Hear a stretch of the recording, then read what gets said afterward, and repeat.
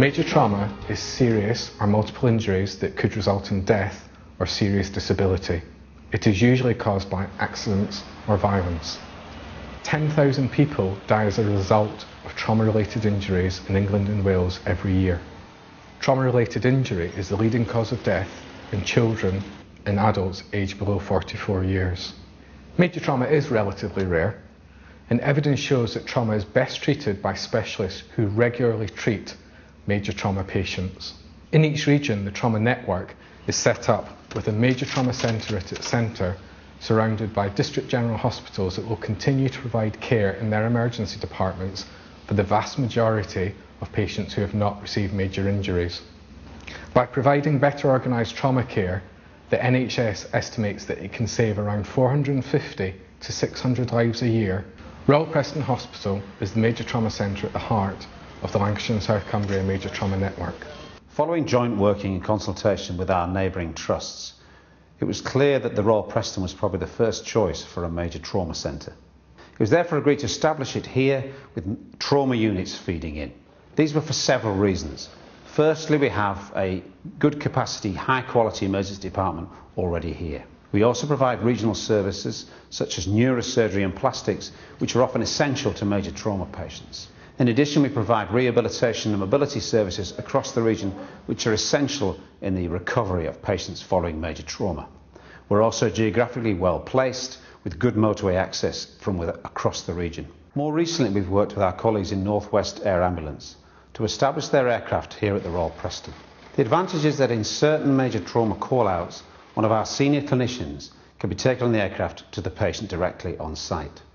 This allows decisions to be made in terms of care immediately and also advice to be given back here to the colleagues in the hospital where the patient's received. In cases of major trauma, minutes can make a difference in terms of survival and recovery, and this is a great advantage. The first stage in the patient pathway is the 999 call being put through to alert the emergency services. The North West Ambulance Service have dedicated staff who will take that initial call, determine the exact location, take call details and make sure the appropriate resource is sent. Once on scene, the attendees will initially assess the patient, and once established the patient does have major trauma injuries, may well decide to take the patient direct to the major trauma centre at Royal Preston Hospital. As the patient's en route to the hospital, the control centre staff will pre-alert the hospital so the major trauma team can be alerted and be there ready to receive the patient. The trauma call is to inform very senior clinicians in each of the core specialties of a trauma case coming in, and they all carry a white bleep in the hospital and will come down to the emergency department and prepare the resuscitation bay for the arrival of the patient. As the patient arrives in the resuscitation room, we take a handover from the ambulance service in front of the whole trauma team so that everybody is aware of the mechanism of injury and the types of injuries that the ambulance service have identified. However, we do then do a very rapid assessment of the patient to identify any immediate life-threatening injuries. Each person in the team is allocated one specific area, for example the airway, the breathing, the circulation, and we'll do a rapid assessment of that area in order to again identify problems that could cause the patient to die imminently.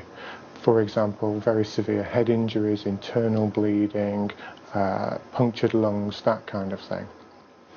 As each person does that assessment, they communicate that information back to the team leader, who takes an overview of the patient's management and decides on how to prioritise each person's interventions in managing that patient. Having identified those life-threatening injuries, we then move into a treatment phase where we will deal with those injuries, maybe by putting a tube into the chest, anaesthetising the patient, setting up drips, infusing blood and fluids, and basically trying to stabilise the patient. And then we can move on to the investigations such as x-rays and blood tests. The advantage of having very senior clinicians involved in the trauma team is that they each take a particular area of the patient can make a very thorough assessment, and using their experience communicate that information back to the team leader, who can then prioritise and decide on the treatment plan, in particular which procedure, which treatment is done in which order, which can be really crucial for some patients. Just about every patient who has major trauma will undergo a CT scan. In some people who purely have trauma to the head, for example, then it's a CT scan confined to the head, but in the majority of people it's a scan of most of the body, and we try and do this as soon as possible after the injury has been sustained.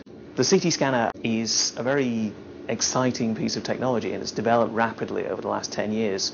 And now every department in the country has at least one, usually two or more. And the way it works is it uses a rotating beam of X-rays to make very detailed X-ray pictures of the patient. So you can look within the abdominal cavity, within the chest and within the brain, and also at the various bones that are often difficult to see, for example the spine and the pelvis. Only takes a few minutes. This is one of the advantages of a modern CT. The entire body can be scanned in under a couple of minutes. It takes us a few minutes more to process the images after that. But when the images are processed, what they tell us is in incredible detail what injuries have been sustained within the patient's body cavities. And this is important because in major trauma, it's not the obvious injury that will kill you, it's the unsuspected injury. And having a CT at an early stage removes this uncertainty. When patients had their diagnostic tests, so their CT scans, the X-rays and the blood results have all come back, then we need to sit down as a team to work out the treatment plan for a patient. We obviously need to look at the images, look at the blood results to determine what we're going to do next, and able to formulate a comprehensive treatment plan. And this really depends on exactly what the injuries that the patient has. And the things that we're looking at is, do they have a major injury that needs to go to theatre straight away? Are they well enough to go to the ward, or do they need to go to critical care? If they don't need an operation straight away, do they need any other kind of procedures doing? So, for example, do they need to have a chest drain put in? Do they need to have a plaster cast put on a leg? Or do we need to give them a blood transfusion? It could just be something as simple as that. And it's really a team decision as to what happens next and the best place for the patient to go once they leave resus.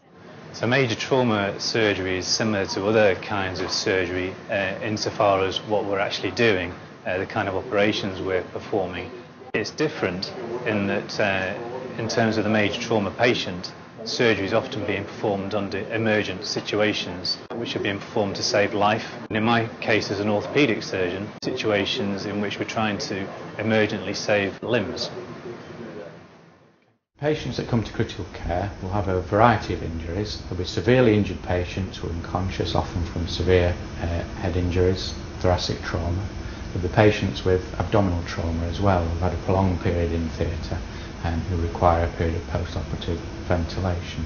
We'll also have other patients who are not as unwell but have been identified as high risk of deterioration, and we'll need to offer a period of closer monitoring to try and pick up any complications early and deal with them appropriately. Once the patient's level of dependency is such that it's considered safe and appropriate to move them to a ward environment, we'll be liaising closely with the referring medical teams and nursing staff on the wards to make sure that we can step down their care. Patients can receive their rehabilitation at a variety of different stages. It needs to start early to try and get people mobilised and prevent complications developing. We link in very closely to outpatient therapy services and also a number of community rehabilitation teams which are based across Lancashire and South Cumbria. Brain and spinal cord injuries can affect many aspects of a person. So part of the specialist rehabilitation approach is to look at the whole impact of the injury on the person. The sort of injuries that might involve a rehabilitation physician like myself within trauma will be patients who have suffered amputations or spinal injuries, traumatic brain injuries or multiple limb injuries. And I will go and see the patient and assess their likely rehabilitation needs so we can preempt the rehabilitation program before it's actually required. The rehabilitation goals is to get the patient back to their independent living and to their activities which they enjoyed prior to the accident. Psychological therapy can help patients develop strategies to improve their mental processing and also to improve retrieval and memory skills which have been compromised by the trauma and the specific injury.